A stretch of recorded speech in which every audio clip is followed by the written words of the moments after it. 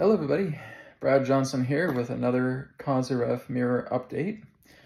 And so I was able to do a change of plans relating to the Kozyrev mirror, and I added the radiate screens to this bedroom.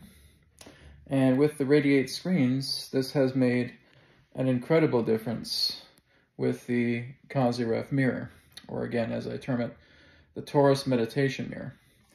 And the reason why I feel it's made a big difference is because with the radiate program here, the radiate system inside the room, the Torus Meditation mirror concentrates all of that radiate, bioscalar, biomagnetic light, natural frequencies.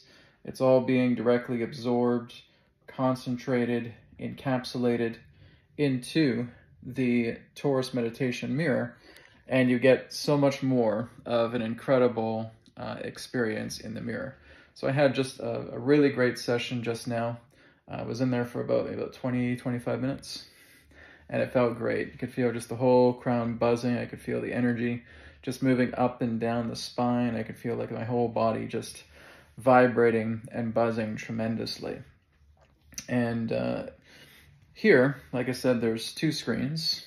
Usually when I go out to Radiate Regen, I have about 13 screens out there to be exposed to. But for a two-screen system here, and to go inside the Torus Meditation mirror, it was quite profound. It was quite powerful. So this is kind of going back to my theory of the energy that comes from the space, from the environment, from also the subject, can have a profound difference on the effect when you're inside the Kozyrev mirror, or again, the Torus Meditation mirror.